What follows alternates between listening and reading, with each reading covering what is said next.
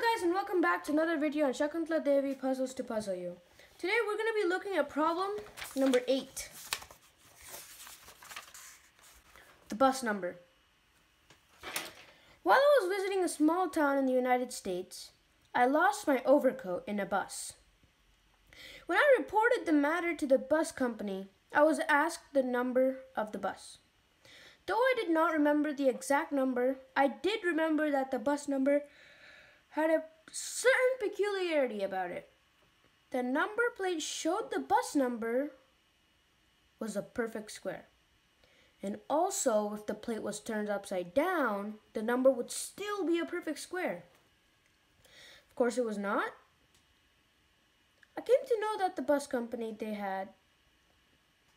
I came to know from the bus company they had only 500 buses numbered from 1 to 500. From this, I was able to deduce the bus number.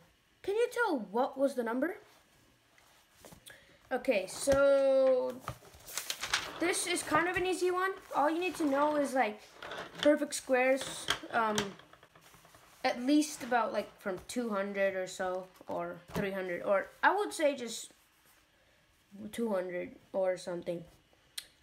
But you just need to know perfect squares. So they say the number plate showed a bus number was a perfect square, and also if the plate was turned upside down.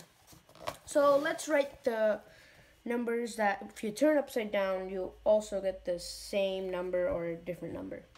So we have 1, we have 6, we have 8, and we have 9.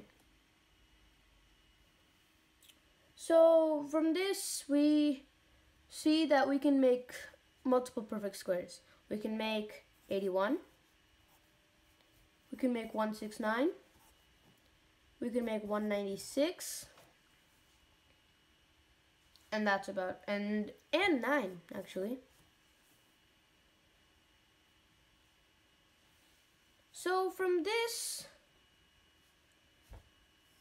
so when you turn this upside down, you get 18.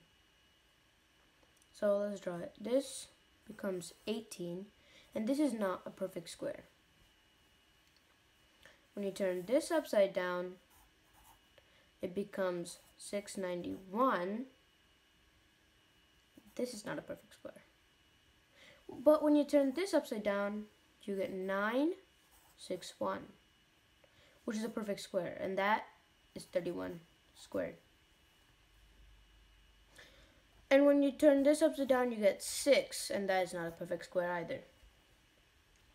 So the answer in this is 196, which is 14 squared, and 961 is the upside down version, which is 31 squared. So the answer is 196. The bus number is 196. So I hope you like this video. If you like it, please share with your friends, and please like this video. Please also subscribe to my channel and stay tuned for my next video where I solve number 9, the hour hand and the minute hand.